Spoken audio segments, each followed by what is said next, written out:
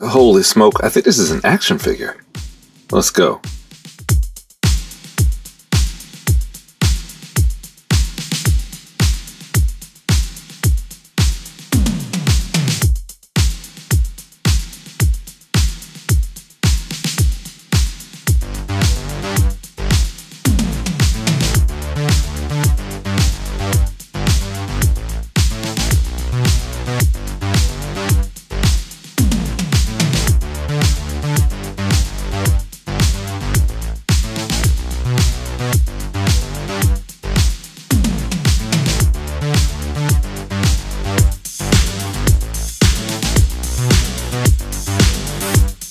Geeks was poppin'. To my pleasant surprise, this arrived in the mail today.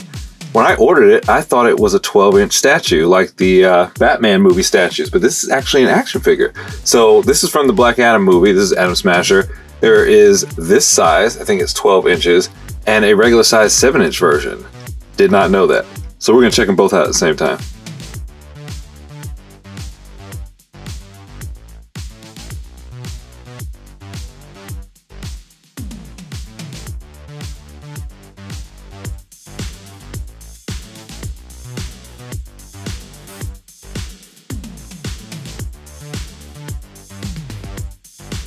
Alright, pardon my French, that is not a Megafig. It's officially classified as a supersized fig.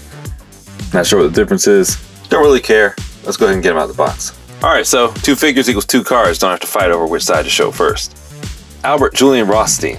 As one of the newest recruits of the Justice Society, 20-year-old Al Rothstein can transform his molecular structure to grow to towering heights and alter his density to become the superhero Atom Smasher. What he lacks in experience, Atom Smasher makes up for with brute force and an endless well of youthful optimism. Aww. And we got some DC McFarlane stands, same size, for 2 different size figures. There they are caged up.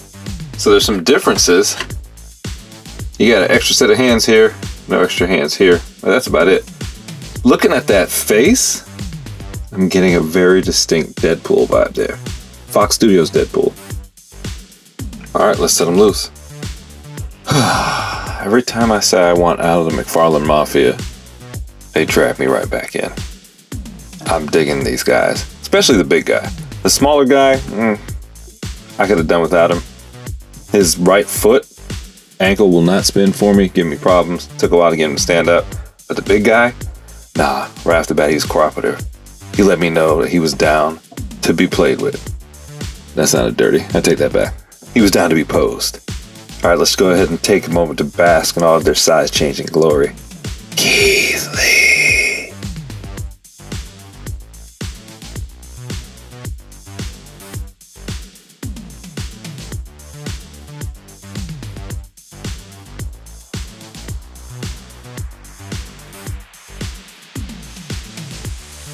While basking in their glory, I noticed that the paint job on the big one is a lot better than the small one.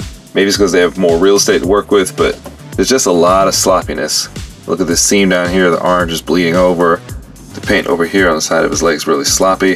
The chainmail pattern is a lot more prominent on this guy, and again, that might be because he's bigger. But overall, just a cleaner aesthetic. It seems to have just much better quality overall. Other than that, they're pretty much identical.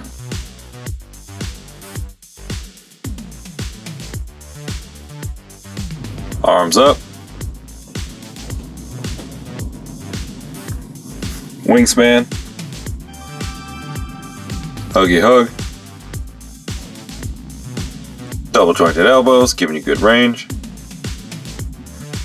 You get head tilt on both, but the big fig, Megafig, oversized, handy dandy fig, whatever it is, his neck stem moves also, or wait, does it?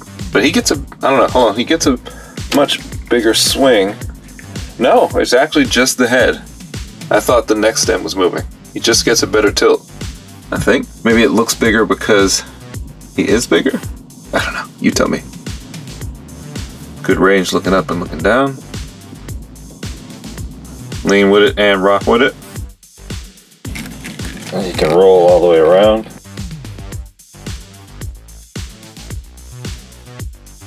This foot is getting on my nerves. He's giving me the willy way back and the crunch forward. He's giving me that 6 split and the band damage. Bend over on the 7-inch. Bend over on the big guy is not as good. Kick range on the big guy. Kick range on the little guy. Double jointed knees give me really good range. He gets pretty close to kicking his own butt. And the big guy, I think he gets even better range. His leg looks closer to his butt. Big guy's an alright prancer. And a big old dancer. Same for small fry. Now there is no thigh articulation, nothing at the calf. You do get 360 at the foot, and you're supposed to get 360 at the ankle, which you do, or I do, on the left foot, but the right foot, I need to get a pair of pliers to turn that. It won't turn. That's why I'm having so much trouble with him standing. You can see that line there is not straight and lined up even with the front of his leg. And the big guy, yes, he gives you 360 as well as the articulated toe. So when I was taking him out the box, I said the big guy was probably 12 inches, but I don't think the Megafigs come that big. Let's find out. Nope, he comes in at 9 3/4 inches. The little guy comes in right at 7 inches, maybe a hair below 7 inches. There's Atom Smasher next to Clayface. Killer Croc. Titan Joker. And Swamp Thing. So now putting him up next to these Megafigs, I see why they didn't put Megafig on the box, because he's a little bit small and he's really out of scale. I guess they didn't want to go big. They could have at least made him the size of Swamp Thing and I would have been satisfied with that. But right now, just the difference between these two, I don't think it's enough. But then again, I haven't seen the movie. I'm thinking of the comic book. So maybe in the comic book he doesn't get too big. Who knows? And there's a 7-inch version next to the Reverse Flash.